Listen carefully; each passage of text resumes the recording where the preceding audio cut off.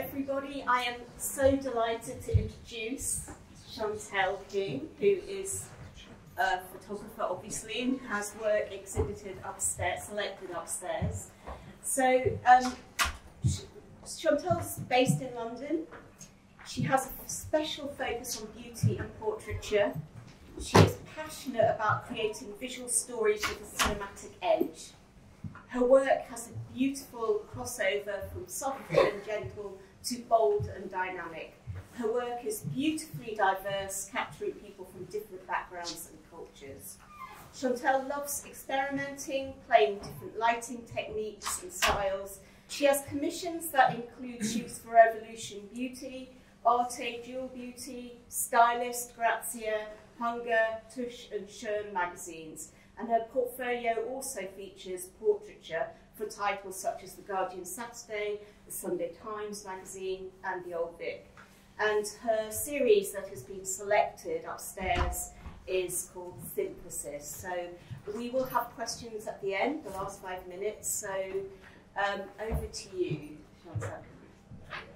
Hi everyone, thanks for coming. It's nice to see that it's a good turnout. I thought there might be 5 people, but it's good that you're more than 5. Yeah, so today I just wanted to start off with a little introduction about me, about my history and how I got into photography. Then I'll have a little bit about my work, and then I'll end with my project.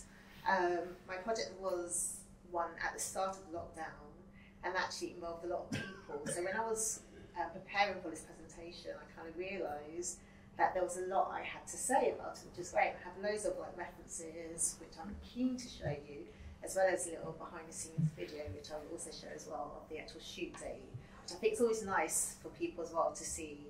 This is the final images, but how did we get to that stage? So my little clicker. Cool, so yeah, a bit about me. As Caroline Lovely stated, I am London based. I do have a special focus on beauty and portraiture within my work. I love photographing people, I love skin, I love the realness of making the pores as they are, minimal retouching, seeing the moles, if they have a nose ring or any special things that they love about a person. It's all about them. That's what I love to focus on. Yeah. So a little bit about my journey. I actually studied graphic design at uni, and when I finished uni, I was like, I touched on photography, and I was like, I wanted to explore photography. It was either photography or bookmaking, because I also really enjoyed making books and kind of putting stories together and visual stories and seeing how that came. But I was very fortunate when I started. I contacted 2 photographers, and they were keen to take me on under their wings. So I worked for them for about 6 months. Like interning, I knew nothing about photography. I had no idea about cameras, lights, what was involved. So I literally was like a sponge trying to soak everything up. And it was very eye-opening for me as well, because I just didn't realise, like, when I was growing up, I didn't think too much about photography as a job, or that you could do it as a job, really. I didn't really think about that. And so when I started to explore more, and messaging other photographers and looking at their work, it was really fascinating and interesting to see the processes and the passion behind all of that. So I shadowed loads of photographers, and I just kind of had my notebook with me. I was one of those with the notebook, and I took all the notes and asked them those questions, because I was so eager to learn and I was so eager to know about it. And I just kind of assisted from there.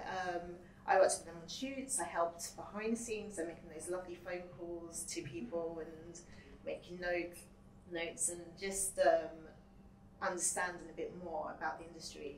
And the more experience I got, the more other people that I got to work with as well, and that kind of increased, which was great. You know, when you're assisting, especially when you start, it's very tough. So I did work in the bars in the evenings, because you know you can't live. It's really hard, and then you're constantly chasing people for money. But I understood that I didn't, at that starting point, I didn't really have that experience. So I knew that for me to grow was to do those kind of 3 days here and there. And yeah, so then I worked in the bars just to subsidise my living. And then from there, I spoke to people and said work in studios as well. So I worked in studio assisting, and then I did more photographic assisting. And then I was very fortunate to work with a photographer. His name is Matthew Shave. I don't know if you've heard of him, but his specialist is still life and beauty and accessories and drinks. And he had a very wide range. I learned so much from him. So I worked with him for about 9 years, which is one of those strange things, is actually when you start working with someone, you don't realise how long it is until you count the years on your fingers. And then you're like, oh my gosh, actually I've been working with this person for so long. But it didn't feel that way because we became, as you say, like a husband and wife kind of, you know, when you work with someone for so long, you kind of do everything for them. But when I worked with him, I didn't only assist him, I also took care of his business. He had his own studio, so I managed a studio. I did all those elements and I learned so much, and I think it's really helped me now because when you're assisting someone on set, you understand about the lighting, but actually it's the business that's just as important and sometimes more important, because if you don't know how to market yourself, and then everything else is a lot harder, and a lot of it is about self-promotion as well. And similar to what Joe was saying about having those projects which are passion projects as well as your own projects that you get commissioned for, and kind of intertwining the two. So from there, I decided, okay, I want to shoot for myself. It's been a long time working with someone else, and that's how I grew. So actually, even though I've been in the industry for over 13 years, which is, for me, yeah, it's a long time, but it's actually, as a photographer, since the start of the pandemic, weirdly enough, so about just over 3 years, so not very long as a full-time photographer, but obviously all the knowledge that I built over the years, just, you know, you are a photographer, even if you feel like you're not, because you're learning and you're like a sponge sucking in all the information in. So this is the one to showcase some of my work. So this one is called Fine Lines, and I wanted to, as again, I love, my beauty is kind of a cross between beauty and portraiture in a way, because I'm all about trying to photograph the actual model in a way and really bringing them to light. I wanted to shoot this as a black and white shoot, and I like the idea of using white makeup on the black model in black and white. So again, it's just really showcasing her natural beauty, and I love like macro shots. So I'm always about zooming in and making those close shots very interesting, which is what I love this shot about. And this is another recent project I did. And again, it's all about, for me, as I mentioned before, I love skin. So most of my work is very macro, very close up on the skin, but keeping all those details. And a lot of my recent projects as well, I wanted to hone in on all body types, all skin types, all different, from different skin colours. So again, this model's super stunning. So we wanted it to be very dewy and just really just capture her. And this was another project that I did where, again, it's just a macro shot on the eyes. And for this project, we actually photographed 9 different models with different eye shapes, different skin tones, and we wanted to have really beautiful eye details. I worked with this amazing makeup artist called Joey Choi, and she's just incredible at making bold colours and statements. I like working with makeup artists who aren't afraid to be playful. And that's what I think it's great to create. So I've only got this image for this presentation, but if you look at my website, I've got more from this series as well. This is another project that I did, and for this one I wanted to film a sort of Hollywood glam.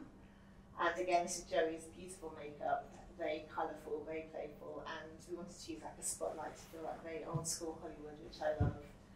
And again, I love, when I'm shooting, I always try to think about shooting different skin tones, so I wanted to embody that in my work.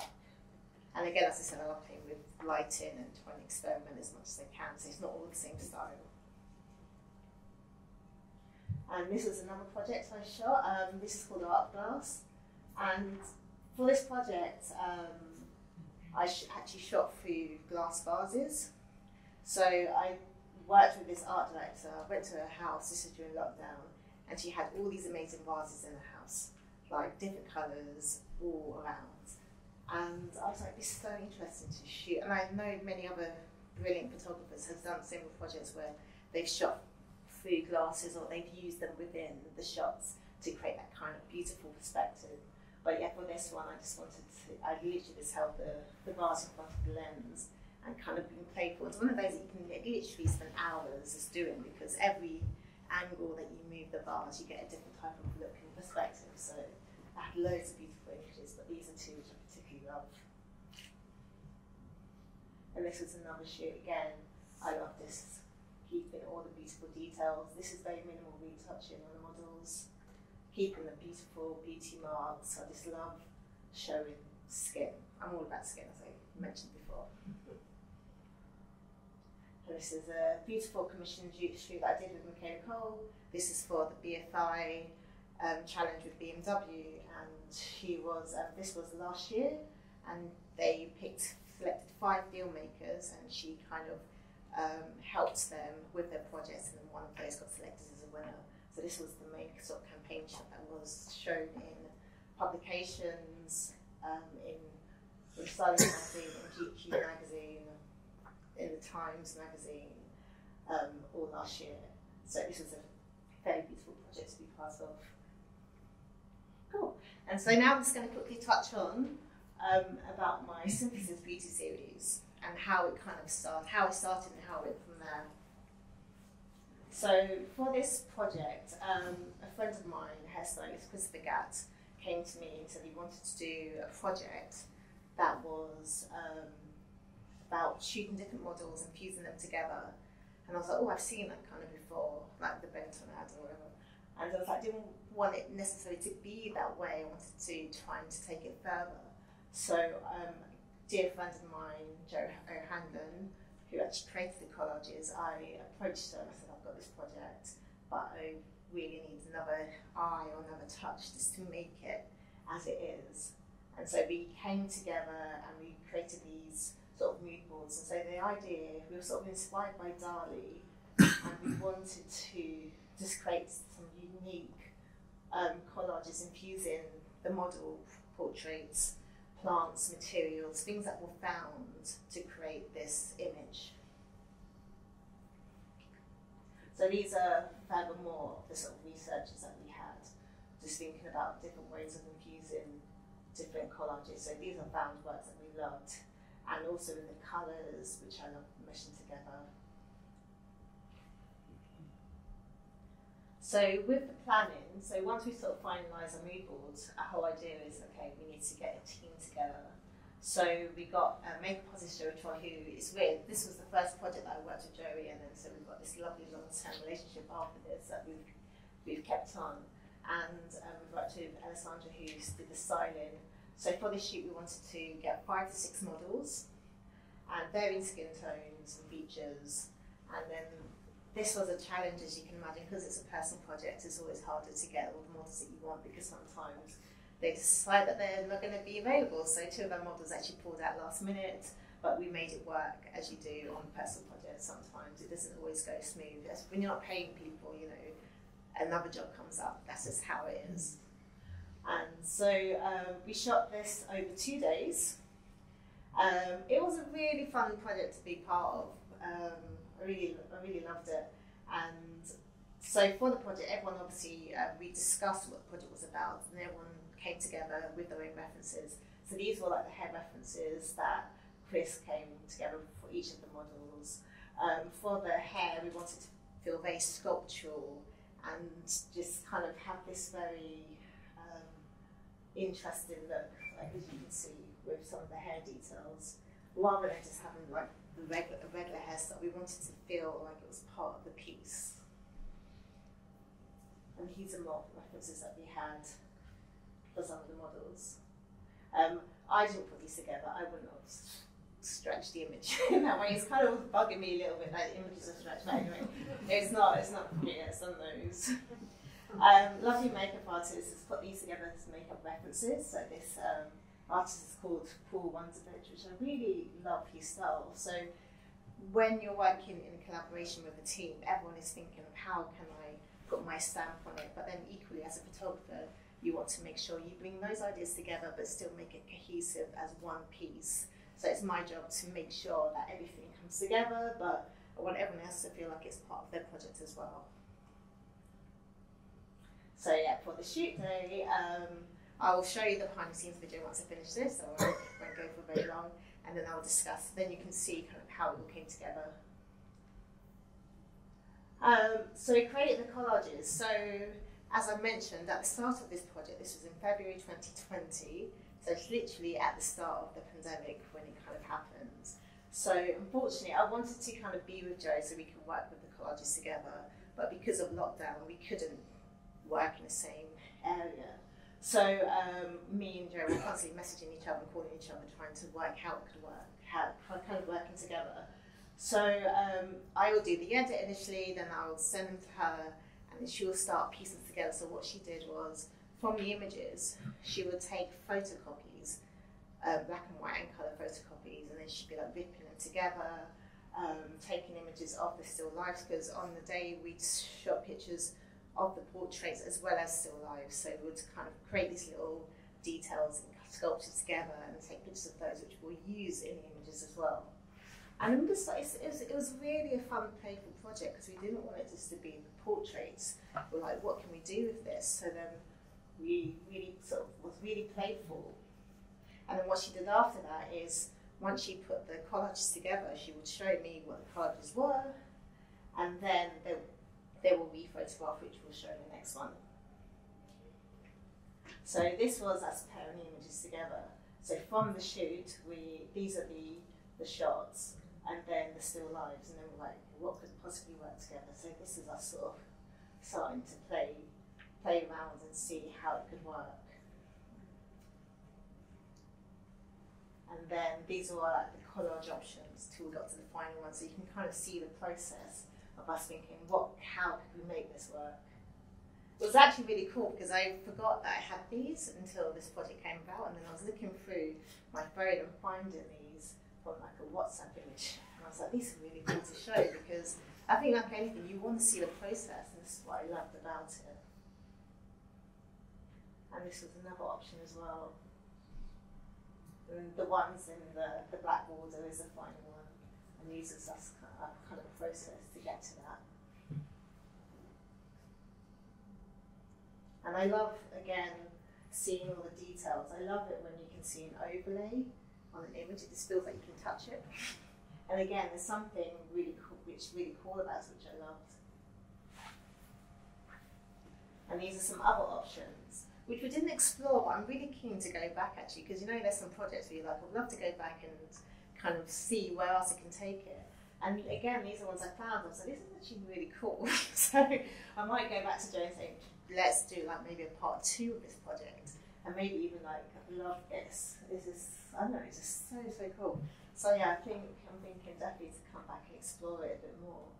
And this one in the middle of the thing with the eye, which is so very cool. So yeah, so this is about the project. The title we came up with, Synthesis. So we wanted to feel very natural, and the whole thing was combining different elements to create one, and that's why we came up with the word synthesis. And yeah, so it's basically, we said it was just collages that were created using portraits, using paper, plants, and fabric, and making it one. So that's how we came up with the name Synthesis. So there are 4 images that were chosen for the exhibition. So these are the main 4 images from the shoot. So these 2. And then these 2 as well. And then I've also featured some others images from the shoot as well, which I love. And again, it's just that I love here the black and white, the colour, the fusion of the natural with the hair. Like this bit, it's not just hair. That was that the hairstylist prepared for one of the shots, and we just kind of put it in front of this, which I just love. Again, it's just like when you have all these different pieces and you make it one, it just creates something so completely different that you wasn't expecting. Again, like these, I think like Joe did incredible work like making these and putting them together. But as anything, it's all about this collaboration and working. Sometimes, you know, it's so nice when you work with someone else, because it's not always just about your project. And I think sometimes it can just make it bigger. I think it's nice just to not think about that you're the photographer, you have to be the only person involved. A lot of times projects is a team effort. And it is a team effort anyway, when you got from the collaborator, from the commissioner, from the art director, from all the other people that's involved, making it to what it is. Cool. And I'll quickly show you the behind the scenes video now, just so you can see us in action.